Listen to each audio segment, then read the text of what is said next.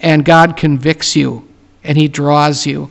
So I would much rather follow the Lord's instructions, knowing that I must stand before him one day. Amen. All right, Warriors of the Gate, hopefully that answered your question there. We're going to move on to the next question, which is from XB Cruiser. This person writes, the 7 churches in Revelations are types, and none of them are perfect, as I understand. This is still true today. So this leaves us the choice when looking for a place to worship. How do we obey the scriptures to assemble together? Thank you, Pastor Meyer. All right. First of all, when we think of church, the first thing that comes to mind because of our culture is some big building and some big organization somewhere with a lot of people coming and a lot of things going on. And really, that's not church at all. The early church met in homes. The church that is in the house of Onesiphorus and so forth. The churches were in homes. Jesus said that those that are fruitful in the kingdom of God, some will bring forth 30-fold, some 60-fold, some 100-fold. I don't believe any church should be bigger than 100 people. If it is, it needs to divide off and become another church and another outreach. But working together, yes. But God didn't intend for these big, super, mega organizations with thousands of people and 20 pastors and these little kingdoms that rise up. That's never been his will. The strength is not necessarily in unity of people, but in autonomy, operating under the direction of the Spirit. Wherever 2 or 3 are gathered together in my name, there am I in the midst of them. And that is just as much a church as any church that ever existed. If you have even 2 or 3, and by the way, if you have only 2 or 3, it's easier to be of one mind and one accord, isn't it? Okay? That is a church. God is there with all that he is and with all of his miracles and all of his gifts of the Spirit. And if you have a few more, fine. If you get to 30, wonderful, beautiful church. 60, it's super. 100, that's rare, but it can happen. I've often said, if you preach the truth, you never have to worry about a building program. You're always going to have room. Okay? So basically, churches met in homes. And in some cases where a number of people have gotten together and God raises up a people and allows you to get a building, that's okay. Just stay out of organizations. Don't register. Just be a church. And don't try to be something you cannot be or something God doesn't want you to be. Keep it simple. No symbols, no idols, no membership. Just get together and worship God. Amen. And all will be well. Oh, yes. Praise the Lord. All right, XP Cruiser, hopefully that answered your question. The next 3 questions that are up next are from Truthful Witness 1 and Desert Dude and OLT Freak 2009. We'll go ahead with Truthful Witness 1. Thanks for so much for all your love and faith and prayers. We were listening the last weekend to the Revelation series, tape 42, where you mentioned a video made that had Eddie Rothschild's voice on it. Doug would like to know what is the name of that video, please, and thank you very much.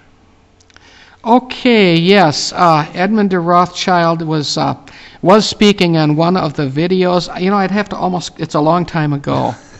I'd have to go back and look. I do no doubt have it. I think I can lay my hands on it. But we would have to transfer it from VHS, the old VHS, onto disc, which we could do. Yeah, it's not that hard. That's not a great problem. Thanks for reminding me of that. If some of the brethren here can remind me to look for that later, I'd like them to see it too. It is quite an interesting tape. It's called the Fourth World Wilderness Convention. And the man who hosted it was George Hunt, a friend of mine from Colorado. He's still up and going. And he actually was at the convention, the Fourth World Wilderness Convention working as a guide. He kind of got in as a substitute guide, and he went over, I'm going to tell you this. This is kind of amazing. But George is quite a guy. I met him for lunch one time in Fond du Lac at a restaurant, and we had a good talk. And I've talked with him, corresponded with him subsequently. Very intelligent man, loves God. But anyway, what he did, he got in as a guide for this Fourth World Wilderness Convention because someone got sick, and he saw that they needed somebody and saw some advertisement or something, and he got that job. And at the meeting were all of the Rockefellers, the Rothschilds, all these Illuminists from all over, and they left one chair vacant. That was supposed to be for Lucifer. And George Hunt he didn't know that, he went and sat in it. Right next to Mrs. Rockefeller. Wow. And all hell broke loose. So there are a lot of things and he tells about this, I believe, on that video as well. It's a very interesting video. So if we can dig this out and get it on disc, we could get it out to you if any of you are interested in seeing it. It tells about the conspiracy, this green conspiracy, so forth, to use Mother Earth concept, as a new kind of fatherland and weld the people together in unity. And this goes back, by the way, to 1988, I believe, or 89. So they were planning this for a long time. Wow. Well, Truthful Witness, Pastor has a huge archive of stuff. I remember, what was it, a year or 2 years ago, we had to empty out some garage space. We literally had to get a dumpster because there was some of the stuff that he gets in, and so we'll take a look. We'll dive into our archives here, and hopefully we can find that video for you and keep you posted on that. So thanks for asking there, Truthful Witness. We're going to move on to Desert Dude, also known as our good brother Savio, our airline pilot. Roger that, Savio. We're going to go with your question. Pastor, I have a question that is combined from two people. I have someone telling me I should go to seminary. I would, only to come against them. And then he laughs about that. Anyway, Sarah wants to know, when would a godly pastor be considered a pastor, since we are not MDs or MDIVS. I don't know what you mean by that. But Sarah wants to know, when would a godly pastor be considered a pastor? Oh, okay. Master of Divinity. That's what. Oh. Well, you wouldn't want to have that kind of a degree.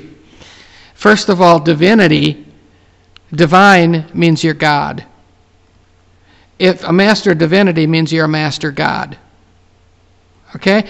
The word reverend is a title that belongs only to God. If a man calls himself a reverend, he's saying, I am God. Now, where does that bite you? Just to put it bluntly. I mean, isn't that terrible? But it's true. In the book of the Psalms, it says he only is reverend. Comes right and tells you that.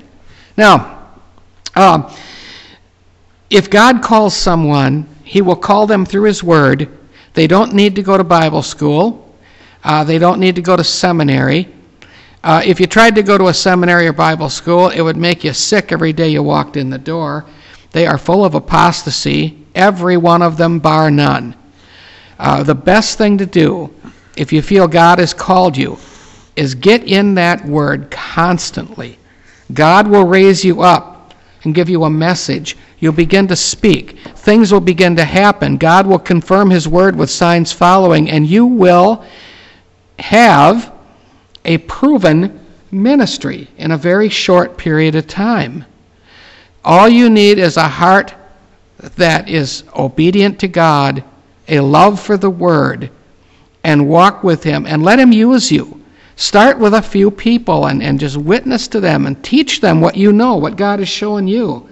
And you don't have to be certified or official or full-fledged or whatever they want to call you. You don't need that. All you're going to do, the only reason, I'll tell you, put it this way.